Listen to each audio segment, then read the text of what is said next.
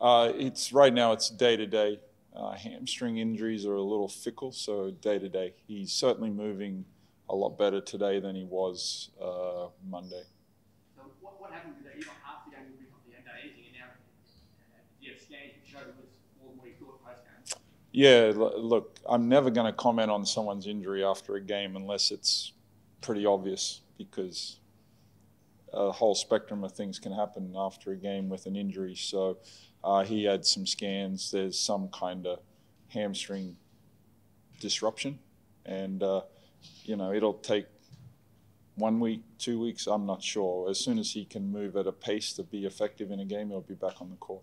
It must be a concern from it's been so good for you and changed the way you play. Yep. Has it changed the dynamic of trying to work out how you want to play at the moment without him? Yeah, look, it just gives someone else or several guys an opportunity to step up. And the thing about this team, what I would say is anytime we face a little adversity or something, someone's capitalized on that opportunity. So I would expect someone will take that opportunity if it arises. Healthy enough with this injury Yeah. to be that player? Yeah, he's been full on this week of practice. If you review our game, the first time we played Wollongong over here, Mitch did a phenomenal job on Tyler Harvey. So he will certainly get some type of assignment on Tyler. Sorry, I was just going to say, is Illawarra a bit of a danger game? Maybe not sitting where they want on the ladder, but obviously, you're sort of running out games to really qualify for finals. Yep. There must be a lot of pressure on the team. Look, every game there's pressure right now.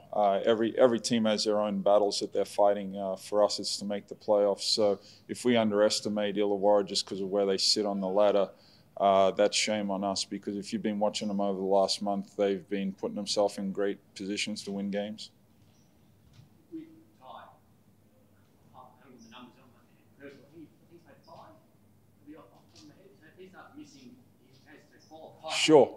how are you going to handle will he be put on the bench if he's injured, even to get a game out of him to qualify for the finals? Yeah, like Ty will qualify for finals. As I said, like his injury is a day-to-day injury. So for us to speculate and start doing all, like, not into wasting time on energy and things that I can't control that stuff. So Ty will qualify for the finals. I believe he's at 6 games.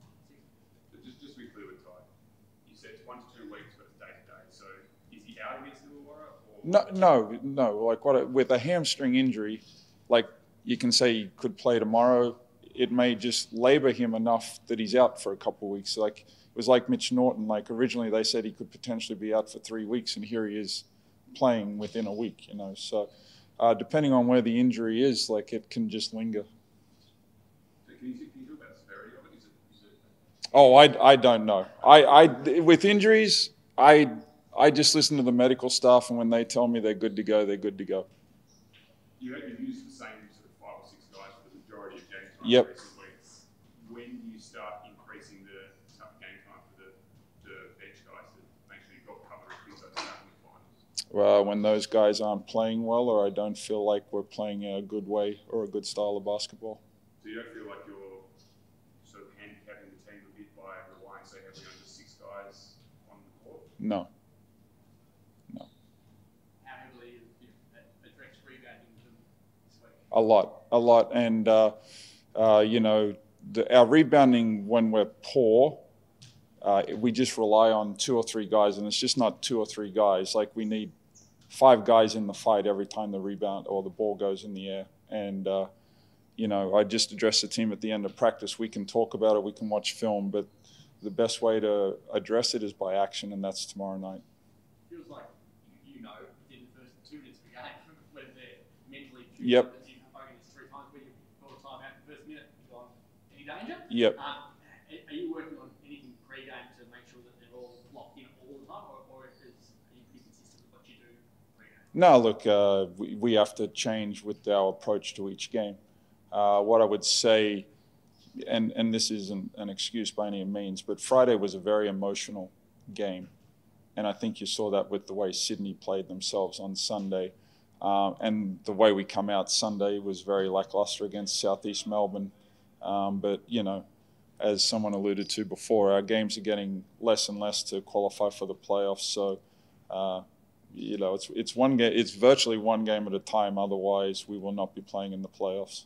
Teams reminders, like you look at other results, and like it feels crazy what's going on with the ladder. Teams jump around everywhere. Yep, and I think if us, and when I say us, the Perth Wildcats worry about every game, we lose focus of what our goal is. If we win 4 games, we don't have to worry about other results.